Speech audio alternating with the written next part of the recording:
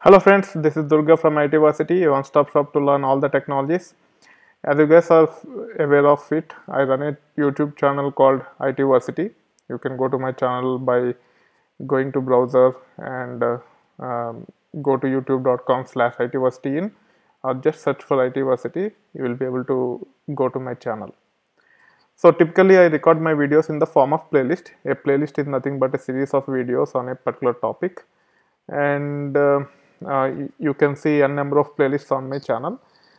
And as part of this video, I'm trying to introduce a new playlist called Creating Virtual Machines from a bare metal server. So we will start with understanding what is bare metal server and what is virtualization, how to set up hypervisor, how to create virtual machines, and many more things. So we will take a bare metal server from something called hosting service provider such as ovh.com. So this is an example, and this is the server which we are trying to use. And then once we provision the server, it could be hosting service such as OVH, Rackspace, or any other service. And there are something called bare metal servers. We can also have in-house bare metal server, and we will discuss about how to set up hypervisor on that, and then how to set up virtual machines on that bare metal server. So this is how it will look like once we set up the bare metal servers. This is the IP address on which my hypervisor is running, and these are the virtual machines.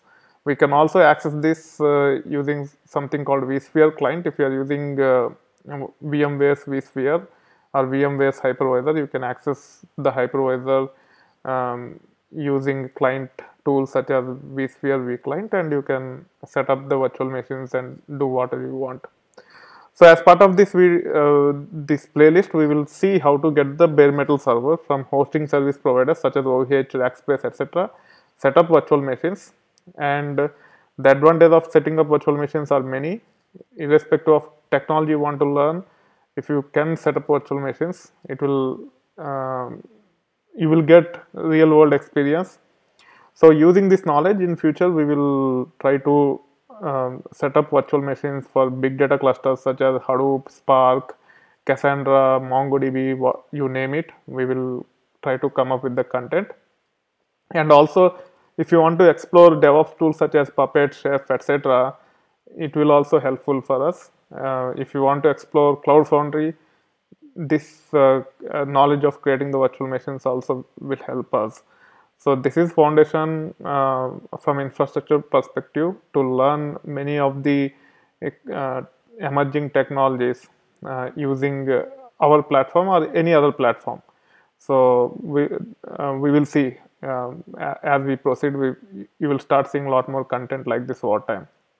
So that being said, I hope you enjoyed the content on my channel. If you like this video, please click on the like button. If you want to provide the feedback, please use the comment section of the video. And if you are not subscribed to my channel yet, please do so. You will get to see a lot more content like this over time. Thank you. Bye.